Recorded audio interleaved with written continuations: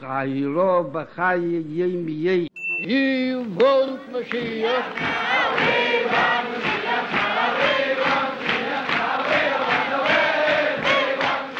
This is my leader. This is my leader in Borough Park and Flatbush, and for the leader for Brooklyn. This is my leader.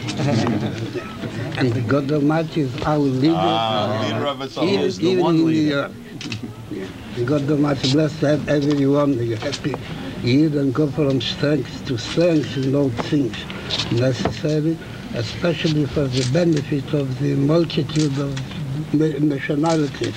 In New York, that is a kind of a melting pot for many nations, and all these nations will live in good peace and in harmony, and every one of them will strengthen all the nations around him, especially in things of charity. Amen. God Almighty bless you.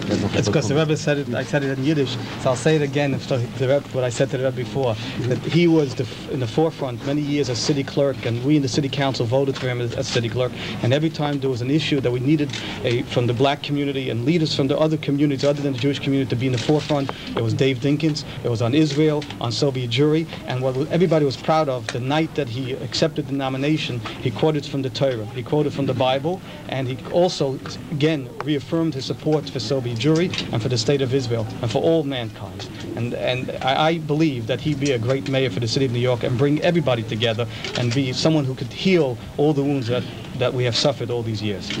I hope that in the near future the melting pot will be so active that it will be not necessary to underline every time that they are Negro and they are white and they are Hispanic, etc., etc., because there is no difference.